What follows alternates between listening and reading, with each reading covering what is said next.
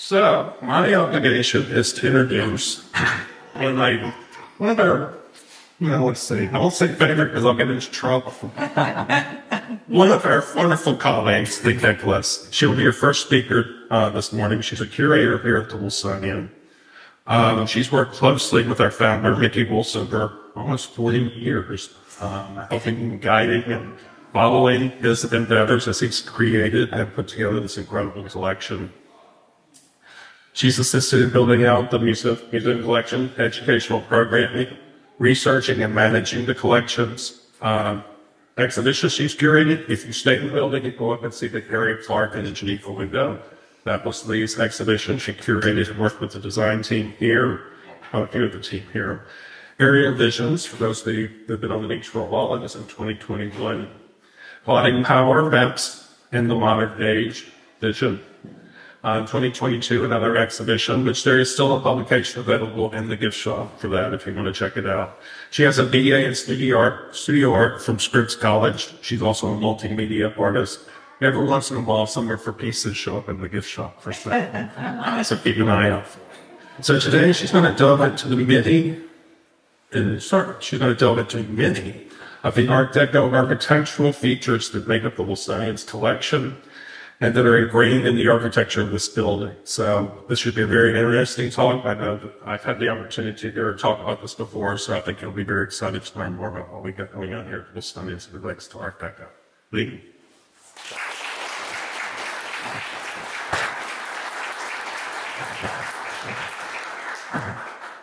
Thank you, Casey. So nice to see all of your shining faces here today. Yes, I'm happy here to talk about Art Deco, but a little bit different than perhaps what you might think, because this really is Art Deco through the lens of this place, this building, and South Beach. So I actually wanted to start our talk with Henry Hohauser's magnificent Art Deco jewel that was finished in 1940.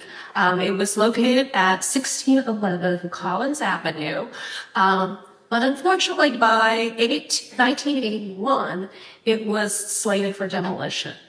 Our founder, Mickey Wolfson, was at the time co-chair of MDPL, along with Barbara Kaplan, and he was quoted in the Miami Herald with the following words, as he tried to both educate and stop the bulldozer operator. There's a special spirit, a special vocabulary to the building. There's a spirit, distinction, beauty. Just look at this building. The curving angles, distinction lies in the form, the architecture. You can see it all around you. Barbara Kaplan wept.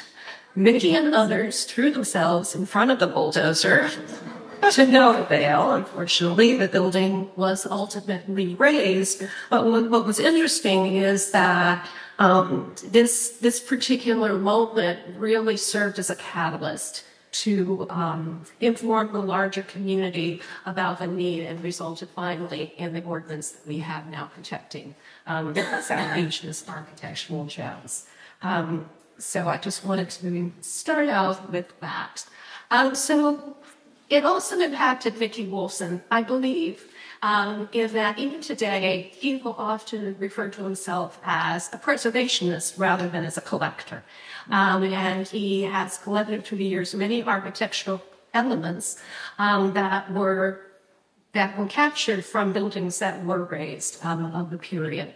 So a few years after this, in 1985, Mickey Wolfson purchased the Washington Storage Company and its building that you are in right now. The building actually served as the ad hoc headquarters for MDPL, by the way, because Jim Matthews, who was the son of the builders of the original building, was a huge supporter also of the preservation of South Beach. So the building this is a photograph from perhaps 1975. Notice the sort of hexagonal windows that were in place at the time that provided sort of windows for what was going on at the time. There was some retail space in here and a shop called Definitely Deco. This photograph really captures, that moment in the 80s and how the South Beach was at that moment in time. So in 1985, as I said, he purchased the building and proceeded to do, major renovations and added two floors to the top with Sarasota School architect Mark Hampton at the helm of this project. And Mark Hampton was extremely thoughtful in trying to imagine how to integrate some of these architectural elements and making out of the collection into the fabric of the building. And so the two floors were added, the sixth and seventh, and this is what. So going back in time now we're going back in time. I'm starting back now with the idea of how the building came about in the first place. So there were two brothers, James and Edwin Nash Matthews, and Nash Matthews happened to be on the train coming down from the north with Newt Roney, and was a conversation with him. This was just the month after the Great Hurricane of 1926. And Newt Roney, who had just completed the Roney Plaza, was, quite upset, talking about all the damage that had been done to the Roney Plaza. Nash, who was a Princeton-trained engineer, had a light bulb went off in his head, and he thought, why don't we build a fortress against the elements? His clientele would be the wealthy winter residents on Miami Beach at that time. Miami Beach and other Florida resorts had really boomed in the 1920s, in part because of the war-ravaged Europe. The Italian, the French Riviera, they were no longer available, so this was a moment in time when the American Riviera really developed. So Miami Beach was really a place where a lot of wealthy Northerners came, built mansions, lived here in the wintertime, and departed back to their northern homes in the summertime. So I wanted to kind of point out, though, how really different things were when Washington Storage was first built. Okay. So here's Washington Sunbridge, 1930, and you see how incredibly sparsely situated South Beach was at that moment. But even just 5 years later, things had changed drastically. So that's another really interesting thing to absorb about this period of time in South Beach. The rest of the country was in a Great Depression, and it's not as though Florida wasn't already experiencing a depression, but it also seemed to boom in some strange way during this period of time, growing very quickly. What just happened? Okay. Also, I just had to show this photograph because I love it so much. One of the aspects of the storage building, Matthews would even take an automobile and bring it in for storage over the hot summer. They would drain the fluids, deflate the tires, covered in tarps, and when you came back in the fall, your automobile was in pristine condition, as well as all of your other household goods. But again, in this idea of this is 1930s in the United States, but by 1935, the brothers were realizing that they needed to expand their buildings. So the original buildings you saw in the previous image was 3 stories tall, but they built it with the idea of adding capacity to add 2 additional stories. So in 1935, they started getting architects' plans for 3 additional stories, and this is one of the proposals.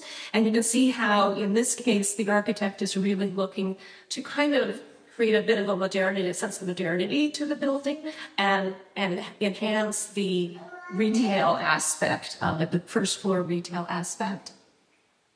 But this is the architect that was the actually winning architect, Robertson, who was one of the 2. It was Patterson and Robertson who did the initial first building. So one of them, Robertson, did was chosen to do the 2 additional stories, which were completed in 1936.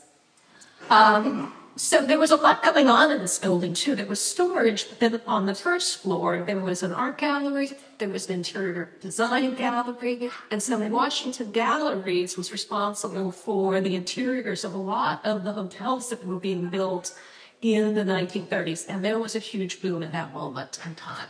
the Albion bar was designed. They also provided furniture for some of the hotels. And so then you take us to where we are now. This is what the building looks like now, with the 2 additional floors designed by Mark Hampton.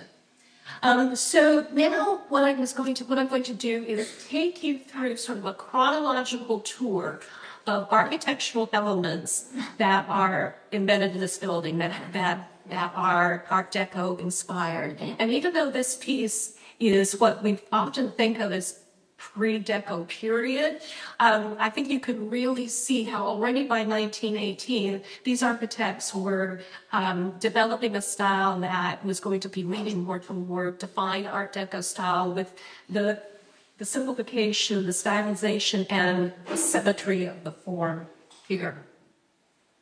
So this is for this very grand university club that was in St. Louis, built in 1918. And here we have, actually, this is the only non-American piece that I will show you, and you can see these. Oh, I neglected to say, this grill you will see if you go out and next to where the fountain is, on either side of the fountain, you can see this grill. So all of these pieces, with 2 examples, you will be able to walk around the building and look out afterwards if you are so inclined. So these doors actually are to the entrance of our design store, our design shop, and they were originally from the fair in Milan, which actually still continues on today, the Milan Fair. But these are from 1936. So this is an Italian take on early stylization and Deco. You see, again, the symmetry and the use of these simplified forms, while still within a more traditional context here. And this is a building that was built at the downtown Miami, southwest 2nd Avenue and the Miami River. It was a Ford and Lincoln dealership. And I'm actually not even sure, I actually don't know for sure if this part was ever actualized. I haven't seen it, but this part certainly was. And the architect is Robert Law-Lee, who was a very interesting fellow.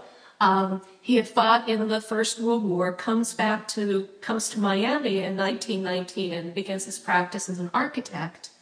And he, like other architects you will see, is sort of transitioning back and forth between more traditional formats and then the move towards modernity and what we are now referring to as an Art Deco style. So you kind of see that in the form of this very grand pillared building that was for a car dealership. What we were able to acquire from Date Heritage Trust, the building was destroyed in 1983. And Date Heritage Trust, thank goodness, was salvaged though this coffered ceiling.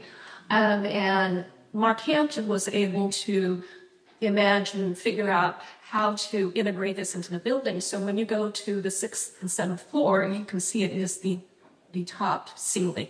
And while it looks a bit, traditional, like a ceiling you might have seen at the Biltmore, for example, when you look more closely, you see these references to automobiles and what actually is called, right, tires, cogs, mechanical elements that were part of the design.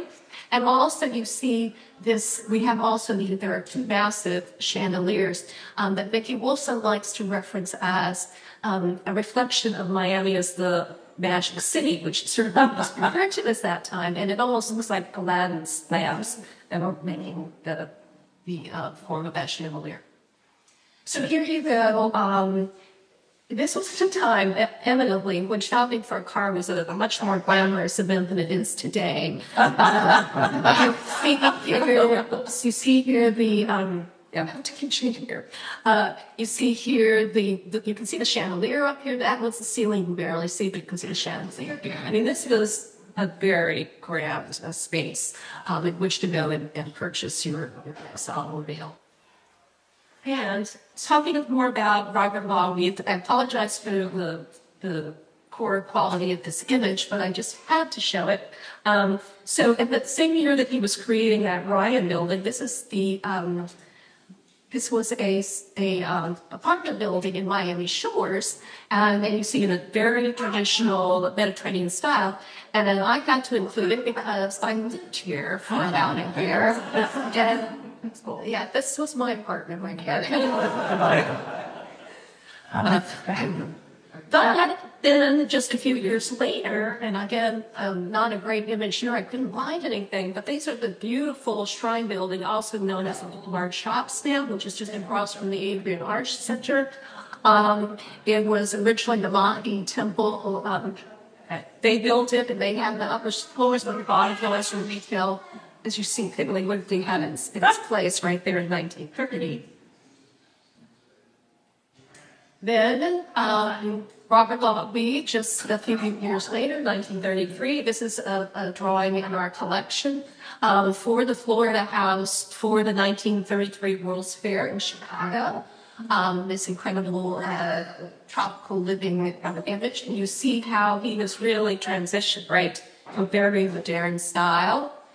And this is where it stands today on Lake Michigan. And as I was doing the research just recently, I found out 2 days ago, it went on the market. You can't actually buy it because it belongs to the National Park Service, but you can acquire a 52-year lease for $2.5 million. In case anybody's interested. So this is another project by Robert Lockby, which I didn't know about. And it was a WIMG transmitter building on Cameo Island, which it was named Broadcast Island later, but it's where I believe Channel 6 is now, 79th Street Causeway. So I think this building was raised at some point. I don't have any idea when it was raised, but I think it really shows quite an elegant, sophisticated approach to modernism on this part. Okay, so our next object embedded in the building is the wonderful letterbox, which is just right out there in the elevator foyer to the left of the elevator. So this was for the New York Central Station in Buffalo, New York, which was this really hugely interesting space. We also happen to have, although not in view, we also have two of the lanterns that you see there. And then really the jewel in our crown, as far as Art Deco icons goes, is the objects that we were able to acquire, or Mickey was able to acquire from the Norris Theater in Norristown, Pennsylvania.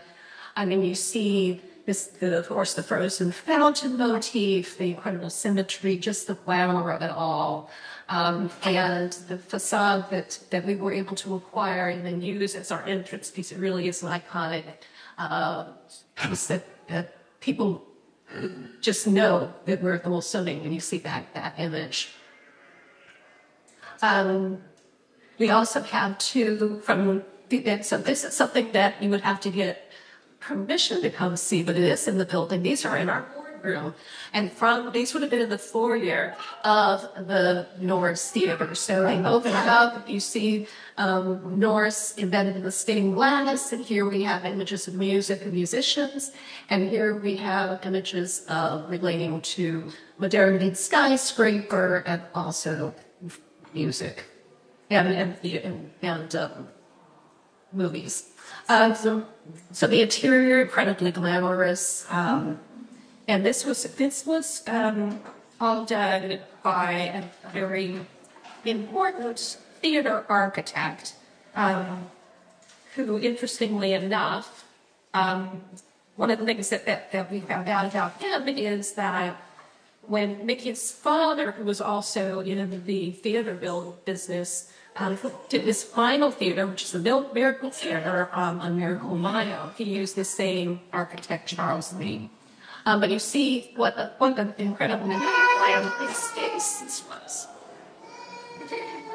This is the foyer again. Oh, the other story that I want to tell, though, I didn't tell the story, which I'm very, very proud of finding out, which is very, very strange. But this theater, the Norris Theater, was actually built by the Zablowski brothers.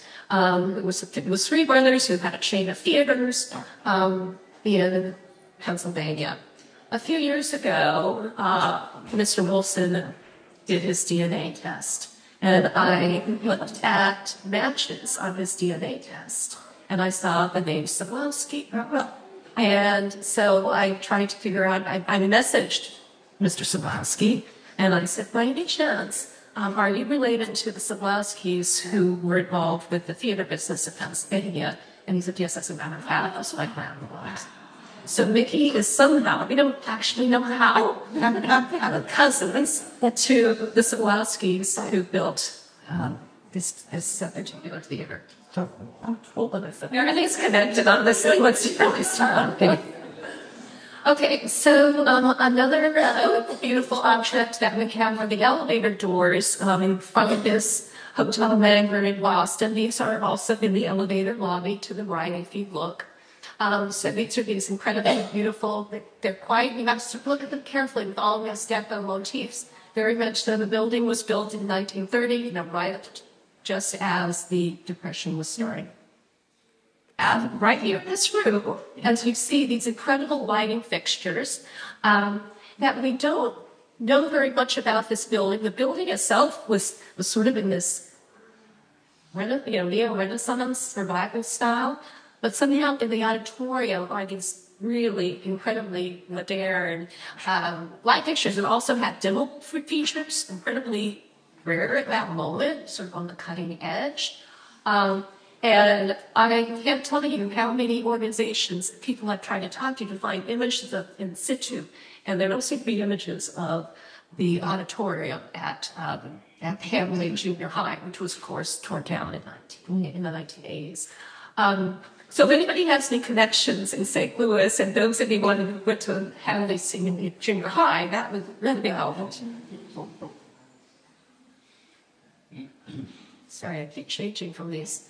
Okay, so there was this trend, of course, to modernize at this moment. So Henninger, which was a department store in Buffalo, had the original building was from 1903, and it was just designed to completely sort of create a new modern aspect to this building, including these incredible street front invisible windows, which you see here in the these were these invisible windows. We have two of these invisible windows, and those are, when you go into the elevator lobby, they are on the walls behind you. And they featured originally they featured a curved glass that made it appear optically as though there wasn't any glass in the window. And the dealer who sold us these windows said that the people that he got the windows from were telling the story of how when they were first installed, people driving by or walking by, well, first of all, they would stop their cars, but they would also go put their fingers on the glass because they thought there wasn't any glass. They thought the glass was broken, so they couldn't keep the glass clean. And it was creating such an uproar that they actually changed the glass out to just regular glass. But what you see here, so you see the windows here, but you also see these really beautiful plaques here, and we have two of these, and they are also in sort of to the side in the elevator lobby. So there's a lot to look at when you depart this room. And then here from Miami, these were also salvaged by Dave Heritage Trust when the DuPont building in downtown Miami was doing a renovation in the 1980s. And these are in the stairwell. So if you want to walk up our stairs, every floor has one of these, which we use to identify the floor number. And so my final object to talk about is the Bridge Tender House, which is out on the street out here, which you came in. And so this was also a WPA project, and that was done in 1939. We were able to acquire, there were two of them. One is in very bad condition now, so we were very lucky that we were able to receive this as a gift from the Florida Department of Transportation and renovate it. It becomes a space that we use sometimes for artist integrations at our artist events, have poetry readings, different artists sort of take over the space and create different events in them. And right now, actually, when you depart, you can sort of peek and look in. Right now, this bridge deconstruction site project has been going on with local artist Misael Soto and his Department of Reflection. So be sure to take a look at that. So that is actually my review of Art Deco here in this building. Does anyone have any questions? Let me come on back with the mic so that we can hear you.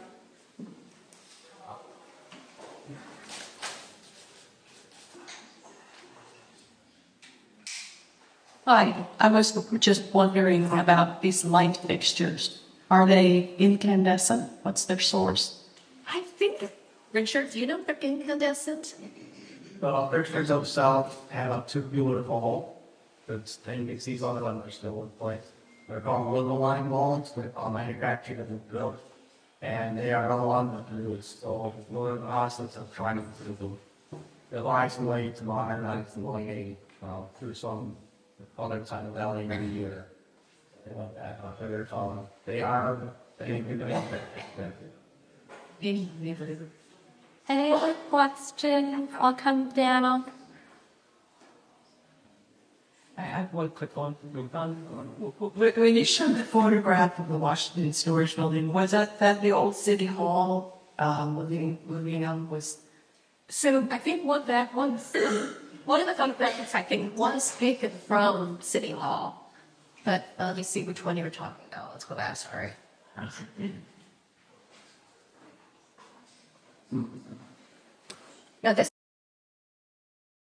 No, No, that is the hotel.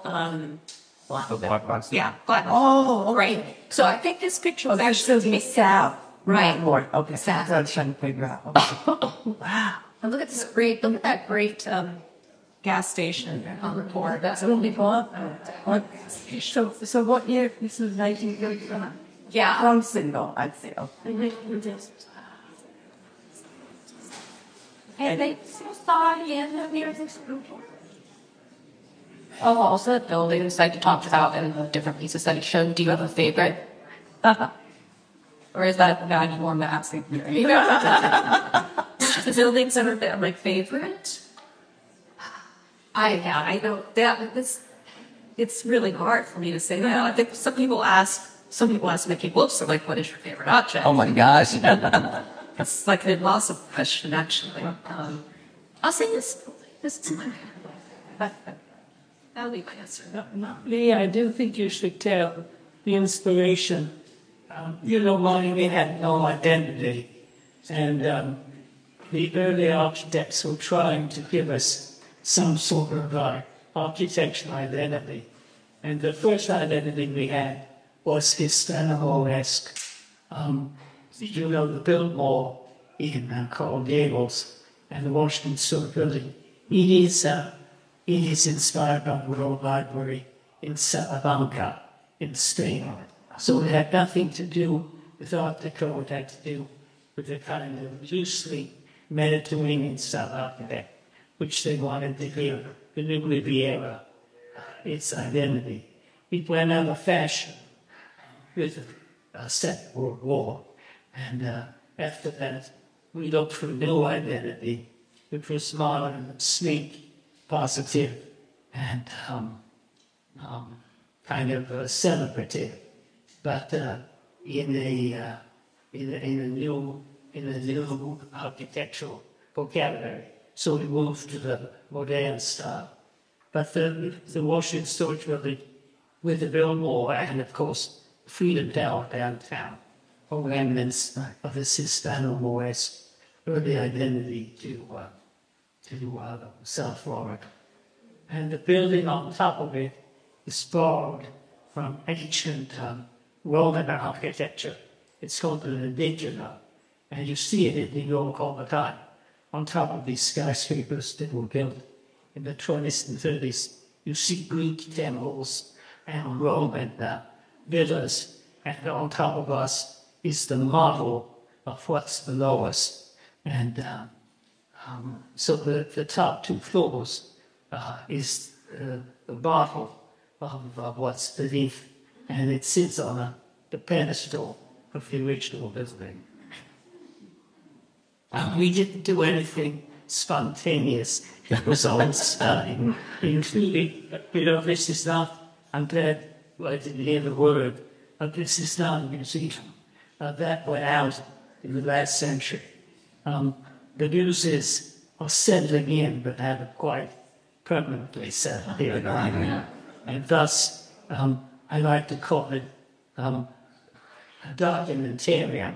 This is a place where you find documents that recount this history of the period 1885, loosely, to 1945, 60 years, and we don't collect nationalistically. That went out in the last century too.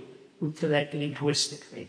We collect men and women who make things speaking one of 7 languages: German, Dutch, Italian, English, Russian, Slavic, Russian, Japanese, and the most curious one of all is Celtic. It's the only museum in the nation which does collect the Celtic revival, and one of the greatest masterpieces of the world, and I say that proudly. It's upstairs. I love that Lee placed the saying of the Prime Minister of the nation next to the object, the most beautiful thing an Irishman has ever made. It's on the Okay, so that window is on display on the 5th floor, and I highly encourage you to go see it while you're here today. Signed by Harry Clark. Thank you, Harry Clark. I really enjoyed your talk. I'm from the area around Chicago, and I visited the Florida Tropical Home by Robert Longweed, and I would share with everybody here. They open it once a year. I believe the National Park Service has a tour of that home, as well as other homes that were part of the Century of Progress exhibit in Chicago in 1934. So if you're ever in shores, I'm curious if you could speak a little bit more about Weed and what collections there are in the Miami area that might be of interest to a historian interested in his work. Thanks. Oh my goodness, I don't know where his archive resides, really. You know, it might, that's where I would look first. But I don't actually know the answer to that question. There's some. I just have a very simple question. Yes. Were there anything saved from that when it was destroyed? I don't believe we did not. We don't have anything from the New Yorker, and I don't know. There was a sign I noticed when I was looking. No, maybe this picture doesn't show up. There was a sign that said objects for, something about things for sale, another photograph that I had looked at. So obviously people were removing things from the building, but I actually don't know where any of the remains reside at this moment. I think the lecture is fantastic. Can you explore a little bit more on the technology of construction 100 years ago, 1930s, 1940s versus today? I think a building like this is presented for you, which is quite a great, best school in the U.S. It has to be retrofitted, changes in technology, retrofitting, rebar, concrete, all that. Right. We may need to ask Richard some of the answers to some of those questions, but Nash, who I had mentioned was an engineer, went to great lengths in building. I mean, this building truly was built like a bunker with concrete going deep down into the ground, as well as very thick poured concrete walls all around you. We've been having to do some renovations, of course, in recent years over time, and we've been in the middle of those for several years now, working with some of the removal of rebar and all of that. So that was happening, 2 years ago during, during COVID, we were doing a lot of that work. All of that.